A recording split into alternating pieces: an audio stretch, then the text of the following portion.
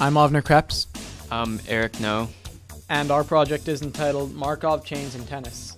The goal of our project was to find what percentage of each tennis ground stroke ended up as a forehand cross-court, a forehand down the line, a backhand cross-court, and a backhand down the line.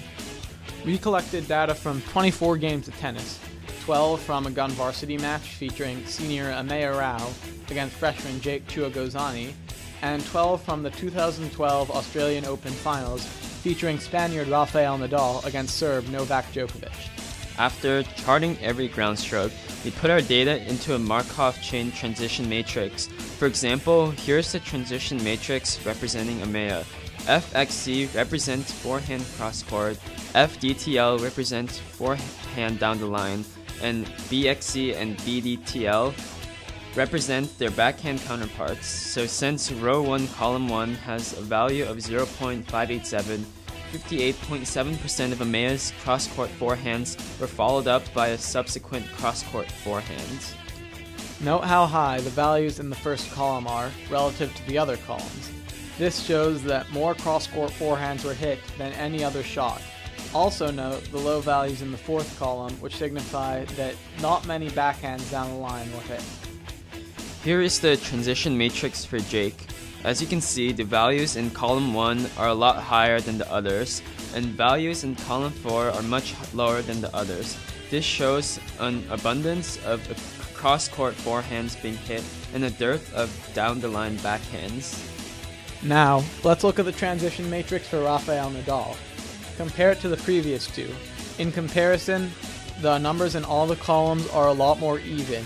No one column has much larger values than all the other columns, and this shows a higher diversity of shots that are being hit.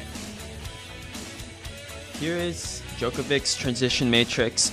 Once again, all the columns have fairly even values, especially as compared to the two gun players' matrices.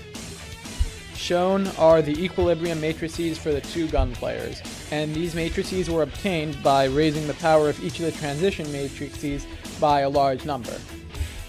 And the matrices appear fairly similar, especially the number for cross-court forehands, with the difference of only 1/1000th between the two competitors.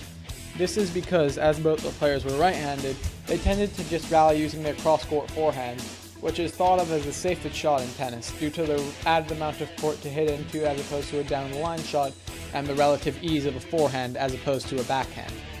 Now, as you can see, the equilibrium matrices for the two professional players are also pretty similar. One difference is the disparity in between the percentage of cross-court forehands of the two.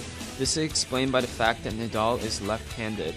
Because Nadal is left-handed, his forehand cross-court goes to Djokovic's backhand rather than his forehand, which would be the case if the players were both right or left-handed. Finally, here is the equilibrium matrix for the two gun players combined, and one for the two pro players combined. The main difference is that the pro players are required to hit many more backhands. These are more complex shots than forehands, and so pro players are more adept at making their opponents hit backhands. And plus, pro players are more confident in their backhands than high school players, so they are not as liable to move around their backhands to hit a forehand. In summary, pro players hit a much wider array of shots than high school players do. Thanks for listening.